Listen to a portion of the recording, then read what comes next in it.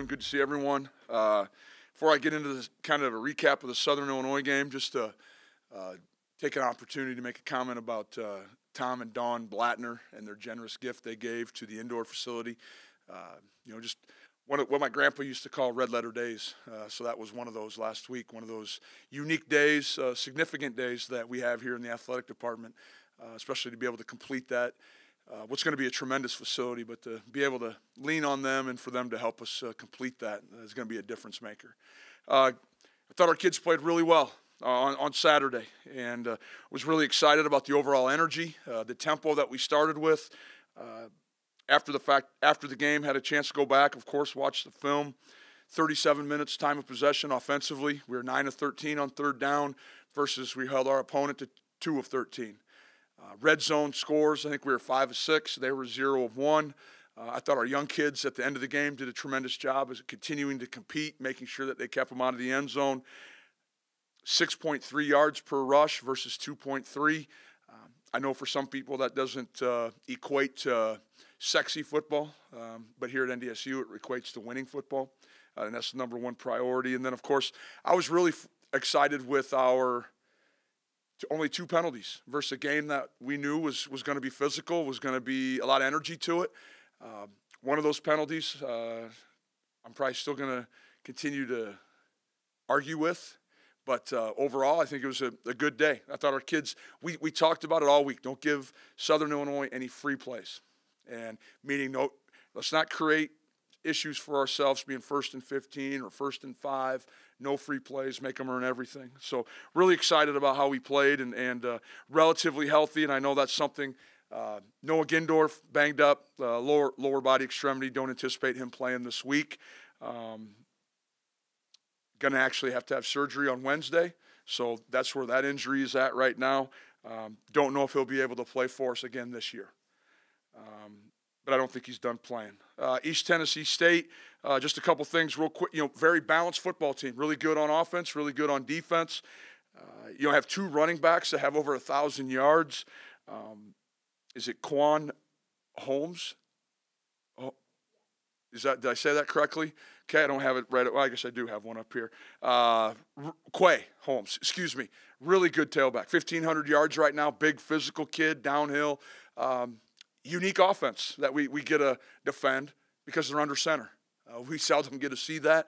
I think it'll be a huge challenge for Code Green and the defense, just with the caliber of offense that's coming in here. Defensively, flying around the place, they do a really good job of taking away the run game, creating takeaways. They're +1. I want to say they're in the top 10 defensively in turnover margin. So that tells me they're playing complementary football just like we try to emphasize here. But look forward to it. It's going to be a fun one. It's a good week. Anytime you're playing football in December, it's a positive. Meaningful football is a positive. And with that, I'll open it up for questions. First game in a long time against a non-Missouri Valley Football Conference team. It's what the playoffs are all about, seeing some different competition and flexing against somebody else. What sort of challenges, opportunities does this provide, and do you guys look forward to and getting to see somebody else? Well, the biggest challenge, of course, Beth, is you just have never seen this team before. That's what makes conference football a little bit unique, is because you see them every year, unless they have a coaching change. You feel like you kind of have the philosophy or the general concept of what they're trying to accomplish. So there'll be we're going to try to go through as much game film as we can. I know offensively they've gone even back to 2019 film just to make sure that they see what they need to see and how East Tennessee State is going to defend some personnels and some formations that maybe they're not accustomed to seeing in the SoCon right now. But I think the easy part is getting our kids fired up, because it is a team we haven't played, and it's the quarterfinals. It's still it's 1 week season right now. Our kids understand that. Our seniors in particular want to continue to play together. That's what I heard. Every day, that last regular season game leading up to USD, they all continually talked about wanting to continue to play with this team as long as we can. And so that starts today with great practice. Every day this week we need to continue to get a little bit better. We've got to stay healthy. and we're trying to battle that on every front that we can. Your snap load for tight ends that aren't Babbage, Stoffel, or Gindorf has been pretty light. Would you anticipate anybody we haven't seen a ton of moving to that role, maybe more Hunter in that role? You could potentially see Hunter in that role a little bit.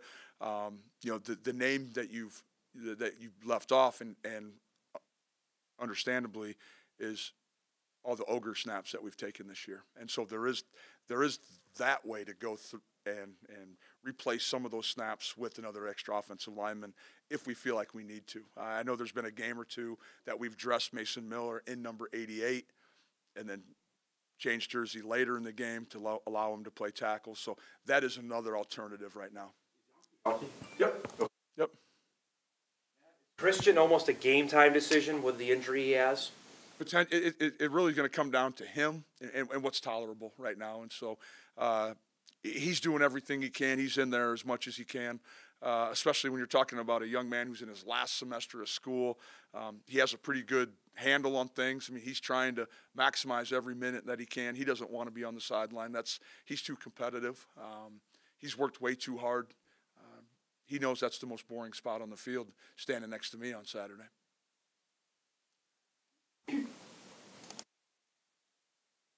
Holmes and Sailors, they're two running backs.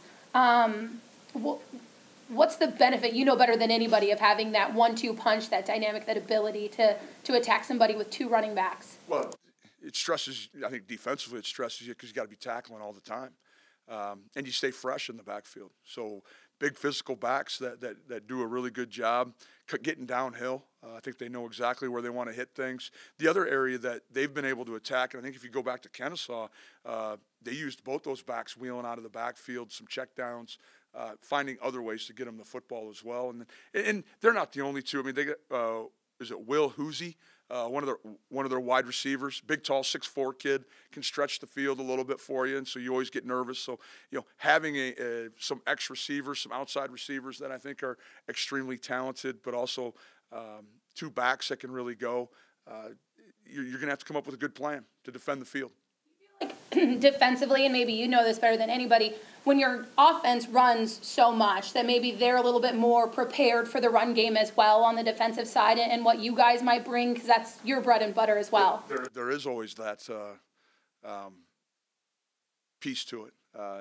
They're comfortable defending under center run game. So those are the challenges that will be presented by the opponent that we're playing this week. There are some similarities probably philosophically on how we're doing things. Name there, Joe Schreiber, ULC. Yep. Joe's I had the opportunity to recruit Joe out of the Minneapolis area. Great kid. I think a couple years ago he left our program, and I think he first went to Iowa Western, did a nice job down there, and had an opportunity to head to East Tennessee State. And he's got on at the right time, at the right place, and they're playing really well, and he's doing a great job. Here, is there any advantage? Does that help them at all? I'm not sure. He was here for 2 years. Both years he was here, he was on the scout team. So I don't know. Give Błazik a call because they played Vanderbilt. I talked to AJ earlier the year when they played him, but I have not talked to him this week. I mean, you're talking about a game that's almost 3 months ago. So we watched it, we've seen it. There is a little bit of carryover because of Vanderbilt's a 4-down team. We know they're going to run inside zone just like we are, so it's good to watch. Maybe some of our offensive guys have, but I have not talked to them. That game, that's an SEC team. Well, I think you saw a team that was able to run the ball effectively and another team that was unable to run the ball. And I think it goes back to kind of some things that I've said in the past. If you're able to run the football or defensively you're unable to stop it, you're gonna die a slow death on a Saturday. You give up 300 yards passing, you still have a great chance to win. A lot of those yards can happen between the 20s. But when you can't stop the run, it gets extremely difficult, just like you saw on Saturday. Time of possession, all of a sudden offensively you start to hurry, you start to take shots, you maybe get away from what you thought your game plan was because there's just so few of possessions out there. Quincy run package evolved since when did you first start thinking about that? Well, I think even when he was banged up a little bit, he's too talented to stand on the sideline. He does bring an extra dynamic to the game. I don't know how much we're going to expand on it or if we even will expand on it right now. He's still the backup quarterback.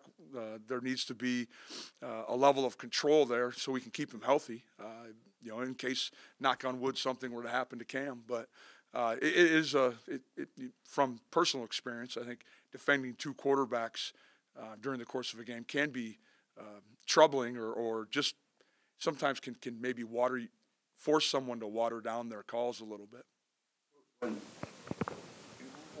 Why, I guess, when you do have the Quincy package in, why is Cam split out wide? Why not throw another receiver out there? Is that a ID thing for the opposing? I think it just causes some stress. How are you going to treat? You going to treat him as a truly wildcat? You're going to treat him as quarterback, or what does it do? How does it affect you? And so that's all we're trying to see is, do people, like we said, when all of a sudden, if Quincy's lined up behind center, are you getting a more vanilla version of what they're doing defensively? But there's plenty of snaps of him out there with 2 or 3 other receivers from the beginning of the year. So I would think it would be inaccurate if we said opponents aren't anticipating he can't throw. There's plenty of evidence out there that he can. The third one, they blitzed the corner that was on Cam. Yep. And good to see. And some teams will, because do we really need to cover the corner? What'd be interesting is if Cam was at quarterback and Quincy was out there, you think they'd do the same thing? Hofstad got his first reception on Saturday. What have you seen out of Logan to get him more reps on the field? He does a great job, just like Mason. Those guys are so locked in and great parts of our program. Logan has helped us on special teams. Being a fullback at NDSU is not a position for the faint at heart. Fall camp, spring ball. It's like you're running into a Mack truck every day, but he continues to work at it. Coach Roll's done an outstanding job with them, and once we got Hunter back, you have Logan, you have Luke Waters. I mean, to have 3 fullbacks, and then Hunter Lipke, Yankee can play a little bit of fullback. I mean, to have that depth in that room is special for us, just because of the emphasis on the run game. He's been the up man. He's had the ball kicked to him like 3 or 4 times. Obviously, now he's probably going to get a little more reps at tight end. What have you seen throughout the year? He's got good hands, obviously. He's been the up man. Yeah, there's the question of his route running and ability to catch the ball in space. It's point of attack, run game. Just continue to get stronger. He's in his 2nd year now, and Coach Kramer and his staff have done a great job with him. But confidence level, can he set it in our run game when we want to run to the solid side or the tight end side? And he's going to have to play more. We're going to find out. But that's why we practice the way we do. That's why we lean on those double reps in fall and spring. So guys like this or situations like this, regardless of who it is, we don't feel like we have to step backwards. We're going to keep moving forward. Anticipation having Will and Jasir back? Yes, they're going to be back at today. I was hoping they'd be back on Saturday. So that was part of the reason why nothing was really said beforehand. I was still battling to try to get them in there. What did you think of the way your linebacker group, obviously Cole being at Will all year, that you stick him out at Sam? He did a really good job. He's taken a number of reps during the fall at Sam, just for instances like this. And Coach Olson's done a great job of creating some unique combinations out there that allow us to be at our best. Unfortunately, we're dealing with some injuries right now that we'll probably get through, but it'll be in the spring, of course. But I thought Cole did a really good job, and I thought Coach Braun did an exceptional job of putting him in situations to be successful. We tried. I know we did maybe 2 or 3 times. We put him in some man situations, and that can be nerve-wracking with Southern Illinois, the caliber of receivers they had. But again, Cole being 6'4", 220 pounds almost. I mean, he gets hands on you. He's going to disrupt you, and he's going to get connected and do a great job. He's a dang good football player, but and we're only scratching the surface right now.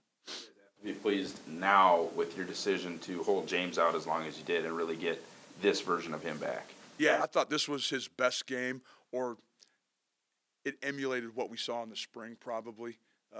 That decisive decision-making, burst, that explosiveness that you saw. There was one early in the game. I don't think he made the tackle, but you saw him kind of shoot his pin or pull his pin and run through on a cover 2 deal, and then we ended up getting a TFL on it. Someone else did, but I'm pleased with. You never want to hold kids out, and as a coach, you want to always be at your best. But there are times, I'll admit it, that listening to our medical staff is the way to go. 8th-year senior at linebacker. Have you ever seen? 31? Yeah, 31. Have you ever seen that before? Well, it's the only one in NCAA history, so no, I have not. How much value does that experience bring to that group? You know what? That's interesting. I watched a TV copy today, and they said that most of their team was in the 5th grade when he started college. So, I mean, it'd be unique being 26 and hanging out with some 18-year-olds. I mean, that's a big cavity right there as far as likes and dislikes, and but I'm sure he does a great job. You look at his numbers; he's an excellent linebacker. Makes a ton of plays. Is it Folks? Yep. So he stood out. Last week he had to make a ton of them against Kennesaw, and I thought both their inside backers, him and Donovan Manuel, really played well. The recruiting game is going right now, kind of whittling down to. Obviously, you guys have tons of stuff you have to get prepared for to play football, but signing day's coming. Yep, it is, and it's a little over a week away. Week from Wednesday, we had 7 kids on campus this weekend. Official visits went really well, and part of that is Ian Dino does a great job as our director of recruiting. Our administration, our faculty want to be involved. They want to help us.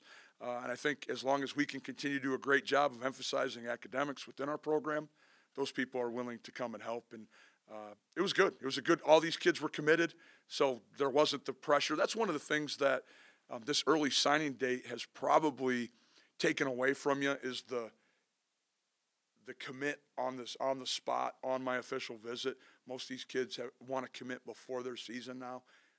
But this was probably the 6th or 7th time a lot of our kids have been on campus. We'll have a extra large group this weekend.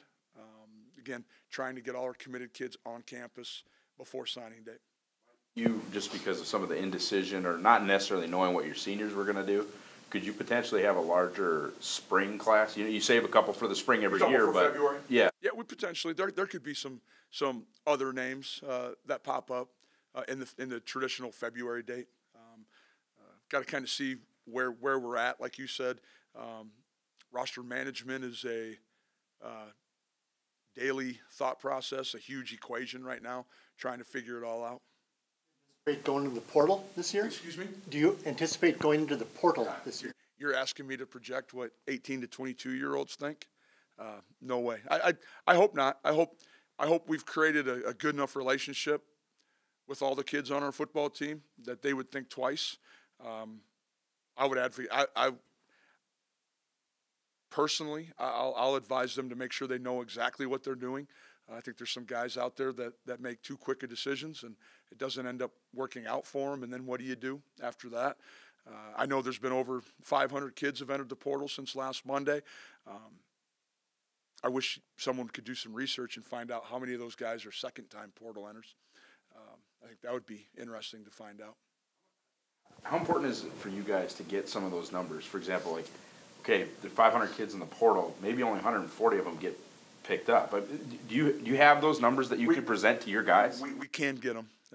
We can get them we can either do it the long way and go figure it out, or we can try to access some resources that we have to get some accurate information. I mean, we can, at some point, the portal's got to start providing more information for us to, just to know that a kid's in the portal.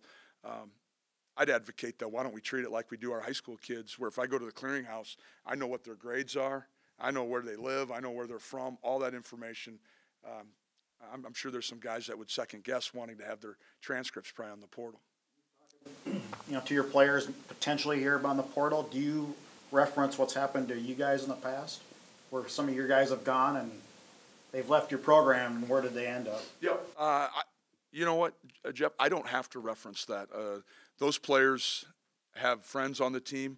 I think it's kind of passed along per conversation with our players. I seldom bring up guys that have left through the portal. I don't think I ever have. I'm going to worry about the ones we have here. At the end of the Eastern Tennessee game, you said you watched the TV copy. Yep. That was 15 points in a minute and a half. It was. That doesn't happen often. Did a great job. I believe had a couple penalties that helped him move the ball for that first touchdown. The quarterback did a great job of, they hit a spacing route for the 2-point conversion. Tight end made a couple real big catches in that drive. And then, to beat, the odds of recovering the onside, I think if you look at analytics, that is extremely, the odds are against you, the percentages, but I think the ball probably bounced off about 4 or 5 different people. That's the way it is in oblong football. It doesn't have a true bounce to it. So, but they did a great job. And I got to believe that probably, and you just look at their season, they've had a lot of close games. I'm sure they're a confident football team right now because of that. They beat Mercer by 3. They have an SEC win, of course. They've had some other close games that they've won by less than a touchdown. So this will be a confident, well-coached football team coming into the Fargo Dome. Their quarterback, he's not the biggest guy around. No, I think he does a really good job. Moves well, buys time. I think he knows where he wants to go with the football. Seems to operate the offense at a high level. They're scoring 35 points a game and one of the top 20 offense in the country. You've mentioned it before, using the word simplification, and I don't want you to get into like hand placement and stuff like that with the offensive line, but this looks like such a different group after Brookings. Now for 3 60-minute periods, what are these guys doing so much better than they were before? Why are they having the success that they're having? Because I appreciate that. And again, I'm not trying to sound redundant, Ross, but less is more right now with these guys. And we've really honed in on what they're good at. Rather than trying to add, we've subtracted a little bit, but that's allowed us to expand what we're doing. We may run a very similar run play or scheme, but do it out of 10 different formations now is how we've tried to, rather than having multiple schemes and minimal formations, if that makes sense to you. But I think we've just, simplified things. Again, you're talking about, that's almost 6 weeks ago now. There's been 6 weeks of practice too, leading, since then. And so these kids work hard. That's never in doubt. The energy and Coach Larson continues to do a great job with them. And I think just putting our kids in the right situation and asking them to do things that their skill set will allow has been effective for the last 3 weeks. Describe Jake Cava's role and how it's changed. Obviously, he dealt with a pretty serious knee injury, couldn't play in the spring. Now that he's in the regular rotation on the defensive line and what the player he's turned into. Well, he came to NDSU as a linebacker, as a walk-on, and has changed physically to fit the role that he's in right now as a defensive end. Unbelievably smart football player.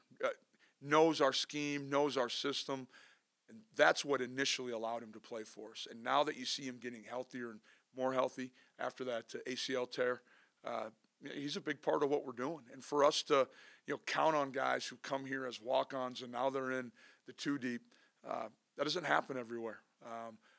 It's a tremendous job by Coach Buddha, taking a linebacker and turning him into a defensive end. But that sack he had on Saturday, I thought that was at another level. I don't know if I've seen Jake move like that on the practice field or on the game field, but there was some explosiveness. That tells me that he's really feeling well and playing at a confident level. And I'm excited for him and his family. I know they love everything about being a Bison. He's been a great, unbelievable teammate, and I'm sure he's going to be rewarded in the future for it.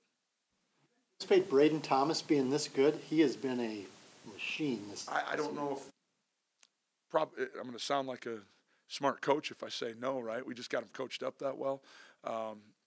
We knew he was a really good football player coming to us from Minnesota State, Mankato. But he has continued to elevate his game over the course of 2 years now. And each week it seems like he just finds way to continue to make plays. And I think you're seeing the elbow. I know he's wearing the big brace, but he seems to be playing very, very strong again. He's throwing offensive linemen around. He is a physical force on our defensive line, and Coach Buda does a great job getting those guys ready. I don't think let's never take away the coaching part of it. When you see 10 or 11 defensive linemen playing, you know that all of them are getting coached up pretty well if we can be that deep and have that many young guys playing for us too up there. Monte Cox, obviously, but you had to feel pretty good about the job the corners did. Can you talk about, Jaden and Destin and Courtney and Marquise and the job that Cody's doing? Because there's been a lot of Bison teams that these are the two corners. And when you go nickel, these are the three corners, and that's it. And these guys keep. I've been part of those teams before where, I can remember a 2015 game at Montana where we were missing C.J. Smith, and it was nerve-wracking, because all of a sudden Jordan was coming first time starting, and then it was, what are we going to do? Yeah, exactly. And so, for us to have 4 deep, at a position that has to play a number of high reps and lengthy reps, they're going to play some long snaps, meaning from the snap of the ball to the end, it's 4 or 5 seconds, 6 seconds maybe a play. I think he's done a great job of creating depth. Jaden Price continues. You can see confidence being developed every week in just the plays he's making, but also in the return game. I think Destin Talbert's playing his best football that he's played while he's here, and so excited to know that he's coming back to continue to build on that. Our young guy, Courtney Eubanks, he's a competitor. You tell him that he's only a freshman, he takes that as a jab, and I'll show you what a freshman's going to play like, or a young guy. And then actually today at our team meeting, Marquise Siegel's going to be our player of the game at corner. He came in the last series, made about 4 plays in a row down in the red zone. Talk about being a competitive kid. He's on every special team. He's kind of the leader of our punt D as far as the communication piece goes. So, Cody's done an unbelievable job, and those guys have allowed themselves to get coached up really well. All right, thanks, guys. We'll see you.